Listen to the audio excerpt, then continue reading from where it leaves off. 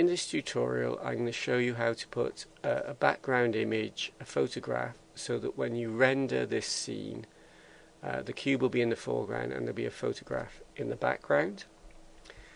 Okay, before I put the photograph in the background, I am going to add a material and a texture to the cube because there's some things I want to go over first. So I'm clicking the material button. This line I'm going to refer to a couple of times. It gives the context of what we're doing, and we're setting up a material for the cube. So if I click the plus and I give a meaningful name to the material, so I'll call this matte cube,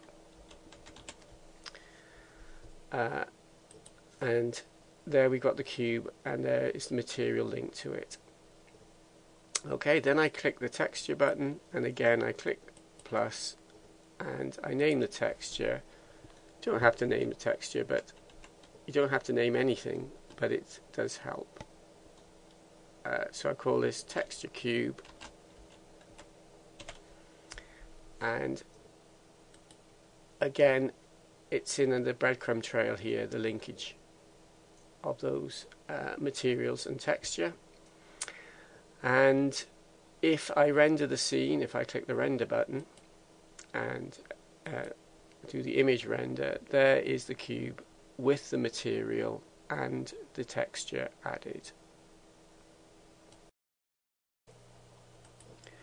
When you click the render image button, it automatically takes you into the UV image editor window. So I'm clicking here to go back to 3D view. Now I want to put the background, the photograph in the background, and to do that I'm going to click the world button. Okay, now you can have multiple world settings, so again, perhaps if I put a meaningful name, WLD IMG BKG world image background, and now I click the materials button. Now if you think of the world as a special type of material, if I click the texture button, I am now linking to the world image background, but that is like the material and this is the texture linked to that material.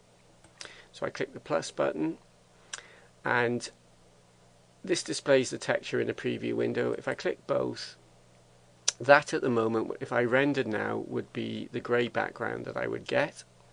How do I get a photograph in the background?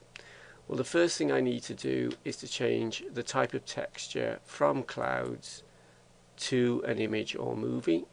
Now when I select that, I get an extra panel that allows me to open an image.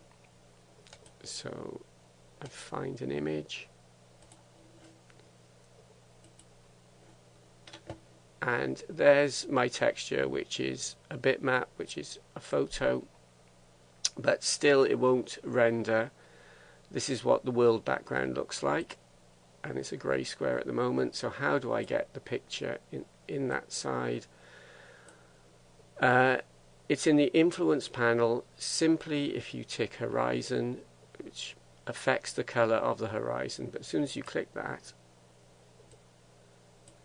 the image is used as the background. And to demonstrate that, I'll just click render, and there's our cube with the photograph in the background.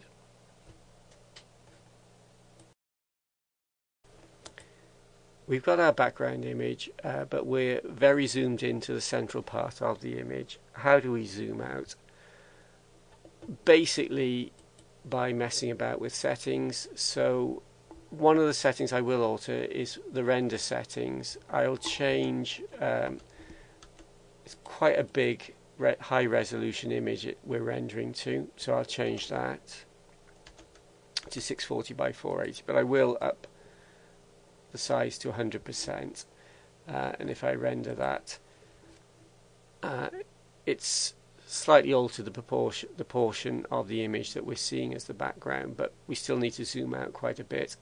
How do we zoom out? Well, if you go to the texture button, but as I do that, I've gone into the texture for the cube, so I need to go to the world first and then go to the texture button. I didn't give the texture a very meaningful name. I'll do that now. TXRWLD, texture for the world. And the settings we need to change to zoom out are in mapping, and it's the size settings here, the size of the X and the Y.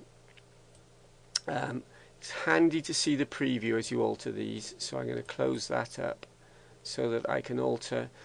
Now you might think make X smaller, you would see more of the picture, but if you look at the preview, as I make X smaller, the background image actually zooms in, and I want to zoom out.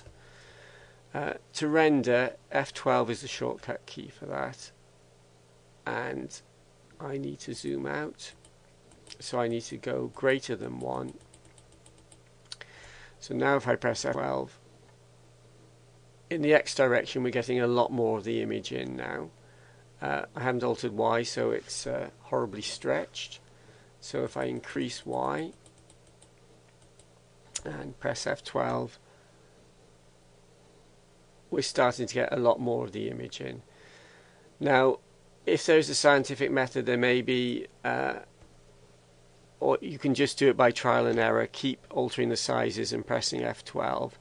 I found that 3 as the size for Y and 2 as the size for X gave most of the image without repeating. If you zoom out too far, the image will start to repeat. The aspect ratio for the original photograph was 3 wide by 2 tall. Whether that's indicated there or just coincidence, I'm not sure. Okay, that's the end of the tutorial. I'll put the final file at my website freemovies.co.uk, the Blender channel there. Thanks for watching and goodbye.